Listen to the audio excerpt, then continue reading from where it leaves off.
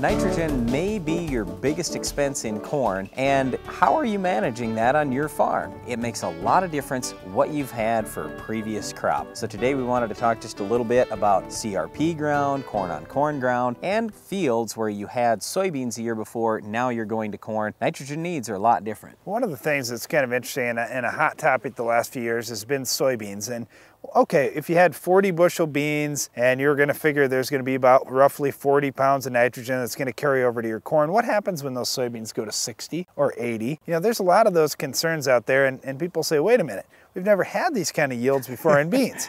So here's an important thing. You need to do some soil testing for nitrogen.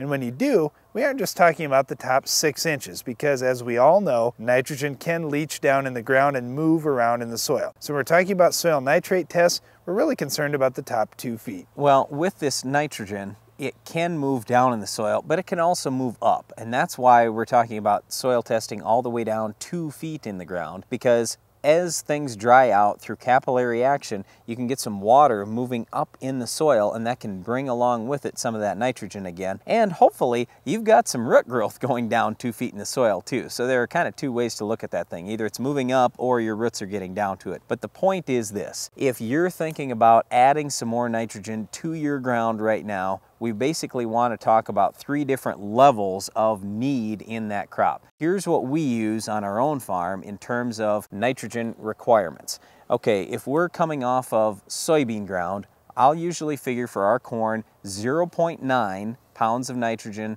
that we're going to have to actually apply per bushel of corn yield goal. So if we're going for 200 bushel corn times 0.9, that's 180 pounds of nitrogen. You can either put that out ahead of time, or you can put it out as the season goes along. If you've got lighter soil, we definitely want to put that out as the season goes along, kind of spoon feed that nitrogen. Okay, then when you look at corn on corn, we'll go 1.2 pounds. So 1.2 times 200 bushel yield goal is 240 pounds of nitrogen. If you get to CRP, then the number gets a little bigger, and a lot of people don't like to hear what I have to say on CRP ground. Okay, you may say, wait a minute, now why is it different on different types of ground? And a lot of it comes down to the plant residue that you've got in the field. When you have a lot of plant residue or leftover carbon.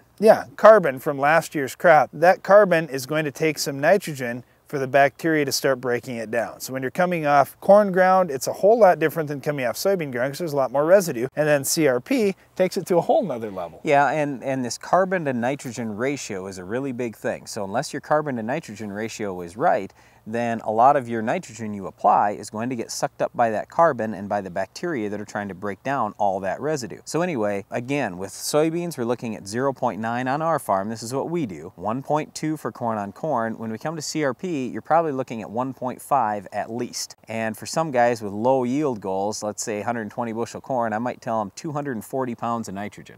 And well, seriously, if you've got to have a lot of nitrogen.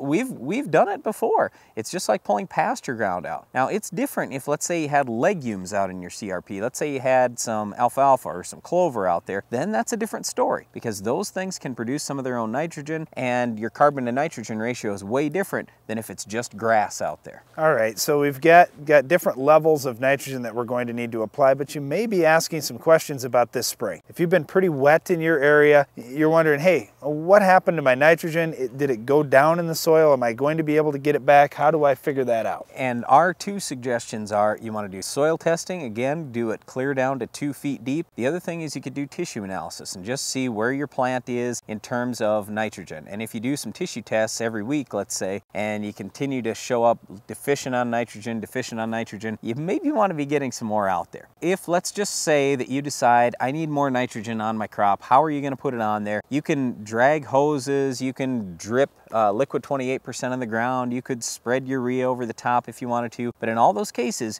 you're going to need rain. And that's one of the biggest issues we face, because a lot of times where we farm, we only get 22 inches of precip over the entire 12 months of the year. That's not very much. So we might go a month or 2 without rainfall in the middle of the summer. We don't dare take our chances just leaving nitrogen on top of the ground in the middle of the summer. In that case, we would like to inject it down several inches in the ground.